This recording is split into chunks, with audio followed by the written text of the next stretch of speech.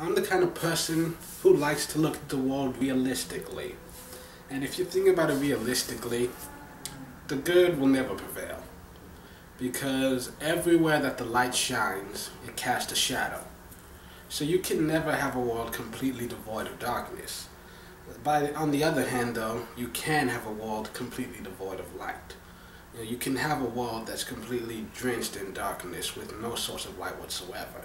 But there will never be a world of nothing but light. Everywhere that there is good, it creates evil. I mean, Lex Luthor was always evil, but he didn't become a villain until Superman showed up, and that's when Lex was like, let's destroy the world today. And depending on which comic book you read, most of the time, Joker wasn't created until after Batman arrived. I mean, that's just kind of how the world works.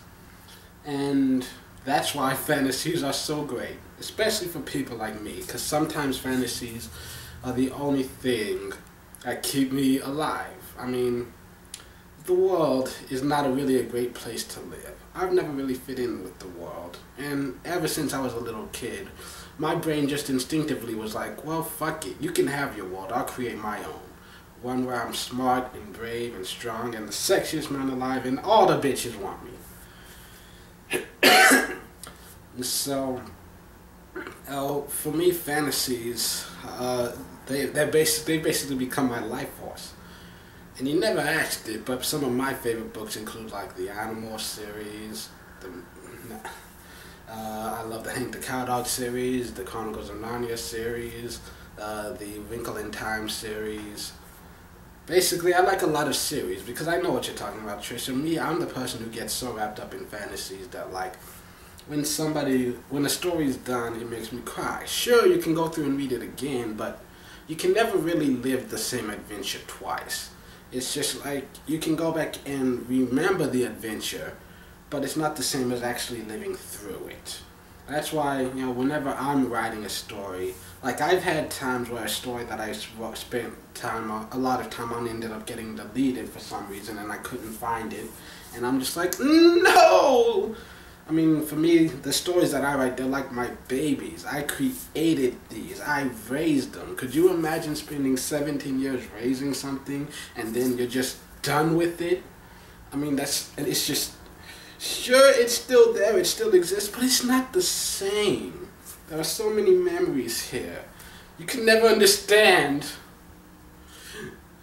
But, so yeah, I mean, I had a story that I didn't really start getting into writing until I was in high school. But when the first character I ever created, I was like 7 years old. And he ended up being the main character in a story that I didn't finish writing until I was 20.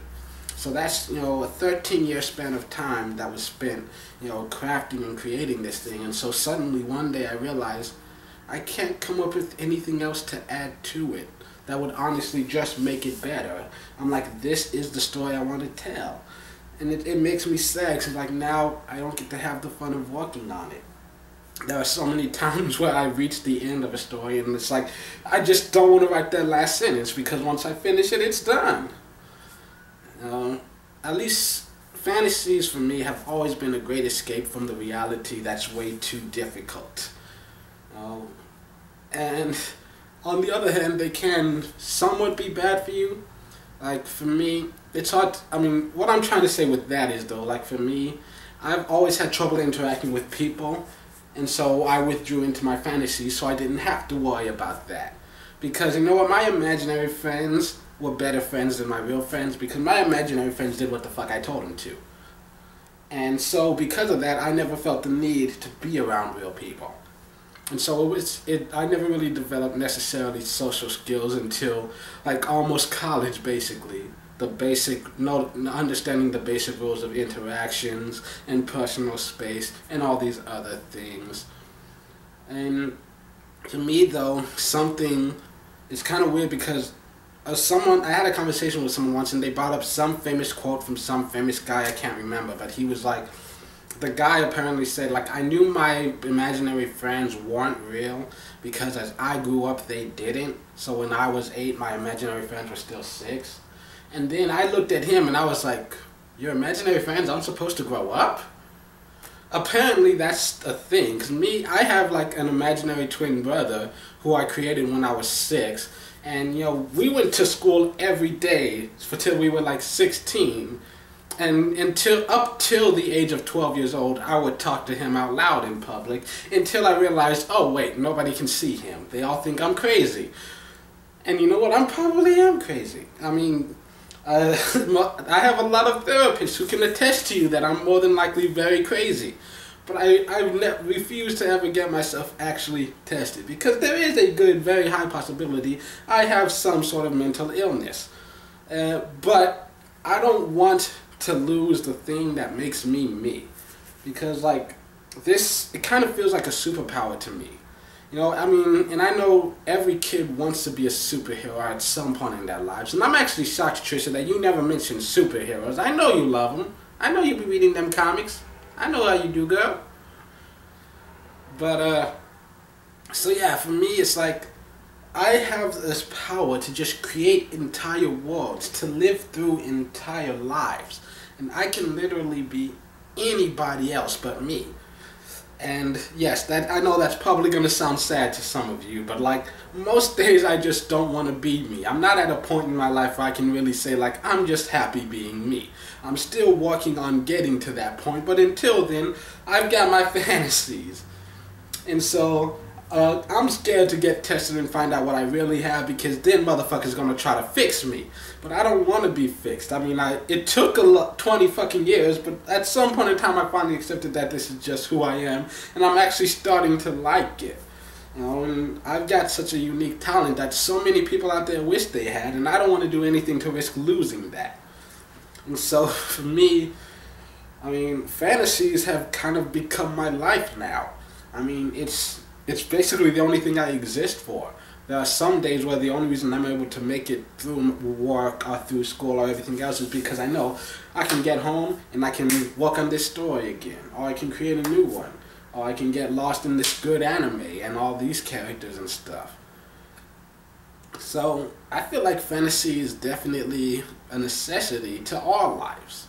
And also depending on what you call a fantasy, because I think I don't know if this is the dictionary's definition of it, but like a fantasy is like something imagined, created, basically like with no proof of existence. Like a lot of people who would consider religion a fantasy, and while religion, it can be used in the wrong way, that's just certain people using it in a negative way. Religion in itself can be a helpful thing to certain people for certain aspects of their lives.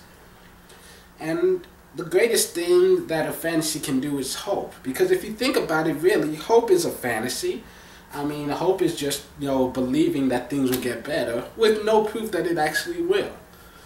And there's really no basis for it. It's just believing so strongly and just knowing that, hey, it's true. But it's really not, if you think about it. But that's just me. I consider myself to be more realistic. There can be no thing as false hope, because hope is simply a belief. At the same time, hope is not at all realistic. I consider hope to be a fantasy, but it's a fantasy that I'm more than happy to indulge in, because it's a fantasy that helps me get to sleep at night. Without, of course, crying myself to sleep until I'm so tired that I just pass out. Now, that's another option. I have issues, in case that wasn't already obvious. But, yeah, so fantasies are great.